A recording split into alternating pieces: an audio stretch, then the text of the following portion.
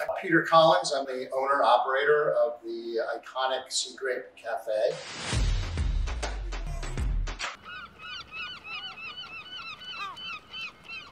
It's actually been a bar since the 60s, and there's a brief history of, but I know it as the Nautilus when I came here as a young adult. That is the original Nautilus, which is the same building, just you know, the windows. Yeah. That porthole is now big windows. There's a lot of like cookie cutter bars that, you know, put up random pictures that everybody puts up in a bar. And so everything here kind of has a story. Maybe I'm the only one who knows some of it, but it's basically everything from the 1980s Seagrape. There are some things that are Nautilus. There's some, like, you know, very old beer signs and stuff. Those are from the Nautilus days. I actually found those when I was doing some renovations. I took out some walls in the back, you know, some sheetrock, and they were there, and I had them refurbished. The Miller Lite sign. This model here is actually Bob Barker. No way. Yeah. So that was before he was the game show host. What did he do? The Price is Right? Yeah. No way. That's my yeah. Surfside was another bar that was very popular in Fairfield on the water. That actually came up from the ground during Sandy, and one of the regulars got it, cleaned it up, and that's the original. It's from the Surfside, which no longer exists. This is me. I have. My wife said either get rid of your tchotchkes or put them somewhere. So I have the most bizarre collection of whatever, some nautical stuff. So that's what all that stuff is up top. Yeah. Now I know. Your tchotchkes. Wrangled to get it and ultimately was able to purchase it. I didn't want to change anything other than cleaning it up. Things that would, you know, improve it, but not take the natural, you know, flavor of the Seagrape away. So this is like this is my office. I'm a huge hockey fan. I used to own a bar with Mark Messier and Brian Leach called the Auction House. So what made that even better is that when they won the cup, they brought the cup, went straight from the ice to our bar for like 2 days. I don't remember the second day, but they said I had fun. So that's me drinking out of the cup. That's Mike Keenan, the coach of the New York Rangers for the Stanley Cup. It's a very dear friend of mine, Ron Greshner, as a kid playing for the Rangers. I like this shot because it shows the old garden. My bar, the Gaslight, one of my former bosses before he was an actor was Jimmy Gandolfini from The Sopranos. He was a investor in my club down there. This is an interesting Budweiser. I love it because this is Nautilus too.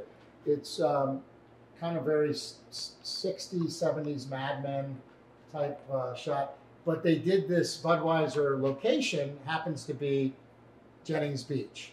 Amazing that I was able to, you know, it was still here and I had it refurbished. This is from the 90s, and that is the Clam Jam. This stage was named after my son's guitar teacher, who's played here about 100 times. At 17, left Staples High School.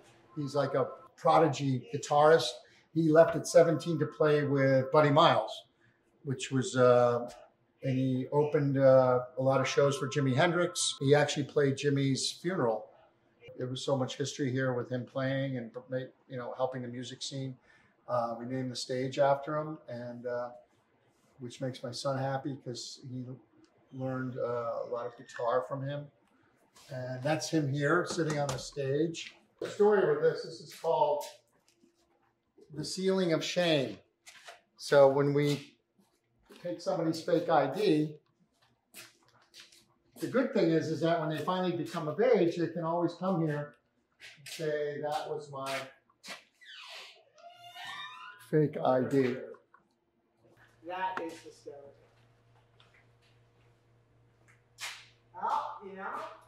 And music is a very big part of it. I have a resident DJ. DJ Peter G. Big motherfucking shout out to Mary Collins for her first gynecologist appointment. You go! Let's get blanked up. Let's get blanked up. He knows how I did my DJs in my Manhattan nightclubs. It's very different here. Here you need to engage with your clientele, which is the students, whether it be shout outs, birthdays, giving kudos to like the sports team, the volleyball team. So I love the shout outs. I mean, I love all that stuff. First time actually doing this. I've never worked at a college bar or did this type of venue. I've been doing mostly private gigs. So private gigs could be anything from like weddings to graduation parties to birthday parties and, you know, private events and stuff like that, corporate private events. So I never did anything on this level. This is first event.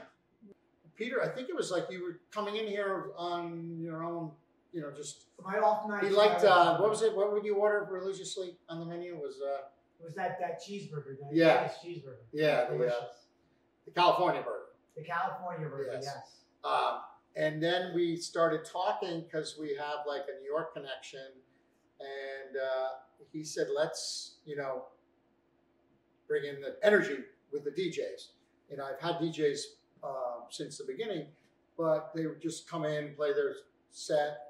We kind of just said, let's do it. Every single night when I'm DJing at the booth, Peter G, don't you remember me? I used to take your classes when I was a freshman or when I was a sophomore. I love your classes.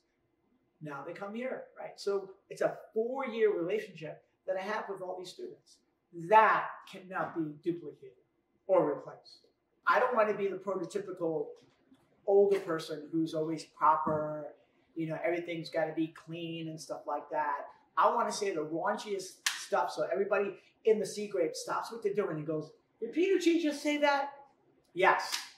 I'll be 58. Everybody in my age range, I get it. You know, you're set in your ways. You know, you don't like change. Like most people my age don't like change. You live in a different type of lifestyle. I never got married. I didn't have kids. Choice. I love this. I love DJing. I love being the conductor. I love putting on a show. And for me to do that, you know, I love going out Thursday night, Friday night, Saturday. I didn't want to give that up. So I love being a DJ. I thoroughly enjoy it. The formula is easy. When you have a true passion and love for what you do, it's easy. Because you look forward to it. Here is something I look forward to. I'm excited. I can't wait to teach class. Like tonight, I got a class. I'm doing my birthday ride. I can't wait. I can't go around town where somebody's driving past and say, yo, Peter G, you mother.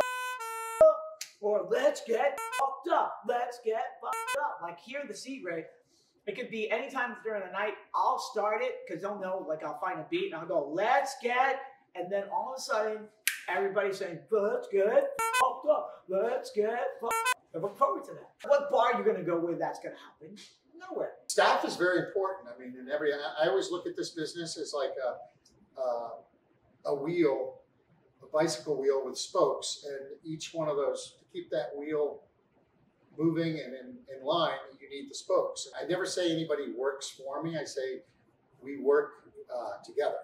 You know, just like, you know, I kind of keep it where everybody from my cook to the bar back to the porter, they're a huge part of keeping this wheel in motion.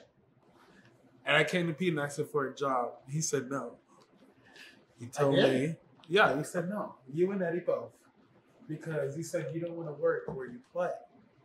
Oh, right. Yeah. So I was so persistent. I went again and asked Eddie. He said no again. Then I came back again. And then he finally was like, all right, be here on the Tuesday. The only bar back here, the other one didn't show up. Got my ass handed to me. It's a family. This is a family type of business. We're all family. Everybody knows me and I know everybody. And that's what I wanted to do uniquely different here than what I can't do anywhere else. What makes this special, it really belongs to the seniors. And it's like rites of passage. It's really their bar. It's a seniors bar. And it's to make their last year in college probably the most memorable You know, other places have opened, but it doesn't really have the attraction and the history that this has, because it's really part of the whole Fairfield U experience. This is for the seniors. What makes the Seagrape so significantly different than any other place around here. So you can go to any of the local spots who are like a restaurant, and then they have after hours and they have a DJ and stuff. This is a legit college bar, period. So the thing about Peter and I, we're getting older, but Seagrape, they're always 21 and 22. So it's kind of weird. As I get older, there's never, everybody's always 21 and 22 because each class that comes in. So it's kind of I mean, a little depressing, but I mean, you know, we get to, not at keeps all. us alive. We vintage, like fine wine. We just keep getting better and Yeah. improved. You know, all that energy from the youth just keeps us younger and younger and younger. Right. So actually, there's an upside to that. Yep. The Seagrape is very symbolic, and it's a college bar your senior year, and it's until you're a senior you realize how quickly time goes by. So we wouldn't deny anyone, any college kid, to walk through those bars to experience the great life, the great vibes. So whether you're from Fairfield U or you're from UConn or wherever, we welcome everybody through those doors. And we want to make sure, or at least I do, that this is the best time they've ever had when they walk through the grape and leave the grape. And that's my goal each and every time when people walk through the doors.